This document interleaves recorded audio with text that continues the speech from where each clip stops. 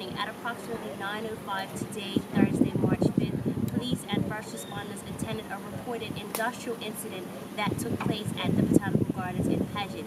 As a result, a male was taken to KEMH where he's being treated for serious injuries. Health and safety officers are on site and an investigation into this incident has commenced. No further information will be given at this time. So you don't have any information about the vehicle that he was driving? Was it a Bobcat? No further information will be given at this time.